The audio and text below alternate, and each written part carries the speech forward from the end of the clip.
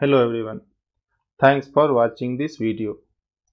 In this video, today we are going to understand how to get the difference between two array.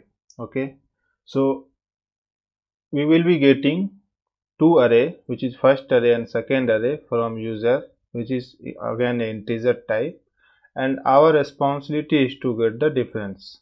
If you see 1 2 3 4 5, okay, if you see 7 6 7 8 5 6 7 8 is the common element between these two array.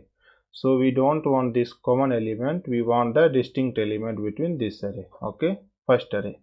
So basically we want to remove the data available into the second array from the first array, and then we are going to get the output as a 1 2 3 4.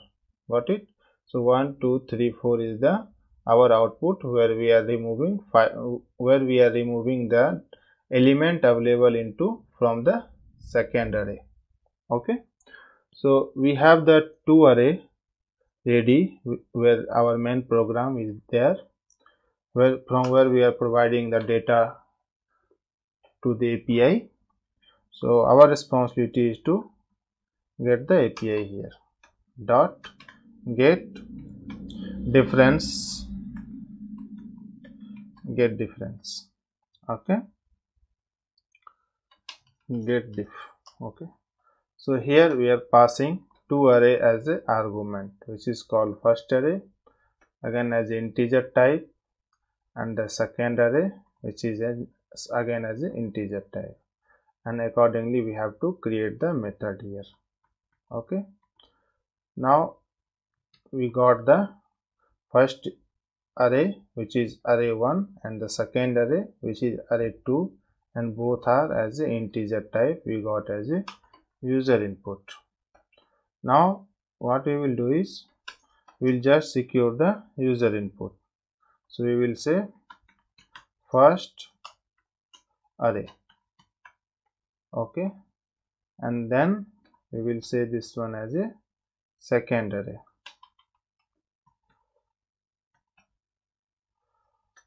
Okay, good. Now as soon as we get the user input, our responsibility is to check whether we received input correctly or not. So we will be having one log called user input. So we know how to print the arrays element without using for loop. So arrays dot toString, where we are passing first array as a argument, and accordingly we are going to pass second array. Okay, good. Now let's run this program as a Java application to make sure that we receive the user input correctly, and which is here. If you see, if you match this data and this data, both are same, means we are receiving the user input correctly, which is good. Okay, now this array I want to convert as a list. Arrays dot as list. Okay, and here we are going to pass first array as a argument, and then this is the second array. Good. Now since we converted both the array into the list, so our responsibility is to assign this value into the list itself. Okay, so integer first list, this one. Okay, same as integer second list. Good, second list. Now we are going to print again this list. Make sure that we converted arrays to list correctly. So list element. Okay, now we are going to print the first list, and same as we are going to print the second list. Okay, now let's run this program as a Java application. You see, we got the user input, which is we are getting from the array, and this is the list input where we are converting array to list element, and both the value is same. So we are doing till now right. We are in good direction now. Now we want to create one set object which is again as a integer type. Okay, first set equal to new hash set. Okay, and here we are going to pass integer as a argument. Good. Now this list element I want to convert this into the set. So if we are going to print this first set, just print, have some log saying that set element. Let's run this program as a Java application. If you see, so we created the set object. In that set object we loaded the first list value, and first list value is this one only. So in set object we able to load the set value like that, which is good now. Okay, now what we want to do is we want to perform one operation called remove all. Okay, so how we are going to perform the remove all operations? Okay, so what we will do is we have the set method. In that we have one API called remove all, which is accepting collection as a argument. So here I will pass second list as a argument. Sorry, here this I will delete now. I don't need this, I also don't need. Okay, so see what I did is I created the set object where I have loaded the list value.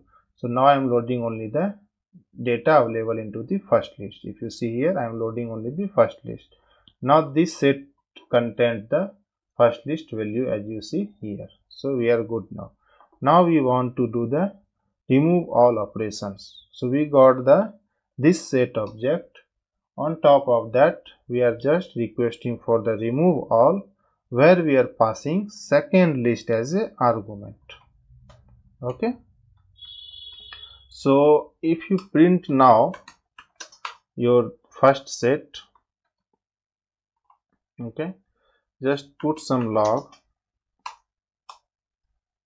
saying that after remove from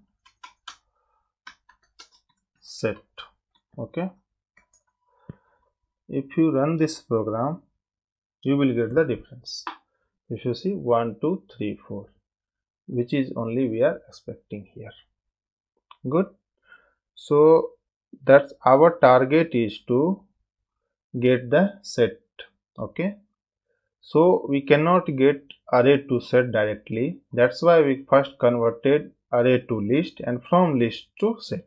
Okay, now question is why I have to convert the list to set or array to set. Okay, since this is set, the only set, creating the set instance is our end goal. Just because of we want to perform the remove all operation where I have to pass the collection as a argument, and which is here as a list.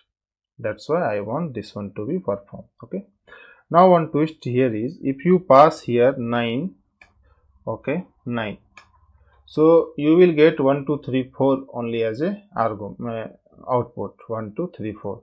Reason because is we want to delete, we want to get the common element between two arrays. Okay, so if you see 5 6 7 8 is available here, 5 6 7 8 that we are deleting, but 9 is not available in A, so this is not a common element, right? So we want to get the common element which is not available into the set A. That's the reason 9 is not getting printed. We want to delete all the data from array A which available in array B also, means second array also. This is very simple logic. Okay, so you need to understand in this way. You have first array, you have to second array, you have to delete all second array data from the first array, and we are getting this as a output. Okay, so this is our expected output, which is good, right? Yeah, thanks for watching this video.